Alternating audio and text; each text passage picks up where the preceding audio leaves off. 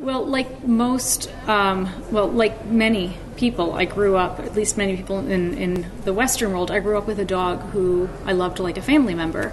And I also grew up eating animals. And I didn't think about how strange it was that I could be petting my dog with one hand while I ate a pork chop with the other. A pork chop that had once been an animal that was at least as intelligent and sensitive and conscious as my dog. And yet I considered myself a person who really cared about animals. I just didn't make that connection.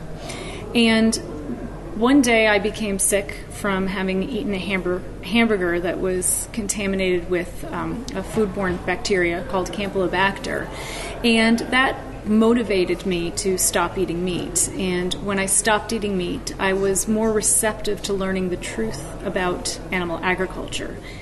In meat-eating cultures around the world, people tend to have a tiny handful of animals out of thousands of possible species that they've learned to classify as edible. All the rest they learn to classify as inedible and therefore disgusting. And so even though the type of species consumed changes from culture to culture, members of all cultures see their own choices as rational and the choices of other cultures as disgusting and often offensive. And this is because the culture socializes us to not feel disgust. In other words, disgust is the norm. It's the rule rather than the exception. We learn how not to be disgusted by the flesh of and eggs and dairy products from the animals we've been taught to think of as edible.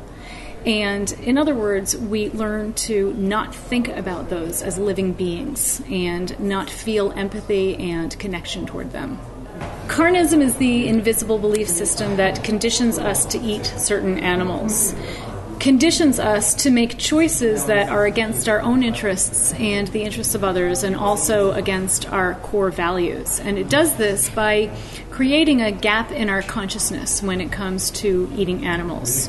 When we're born into a system such as carnism, we learn to not think about the living animal that we're eating, and we learn to block our natural empathy for that animal and block our feelings of disgust toward the flesh of that animal.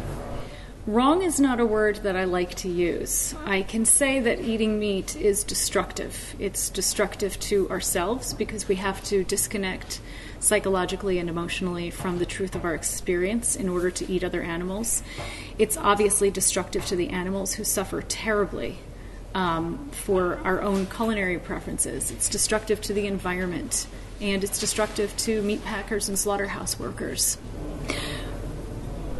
I think that humans in general truly do want to live authentically and live according to their core values. And I think that most people really do care about the well-being of others, humans and non-humans alike.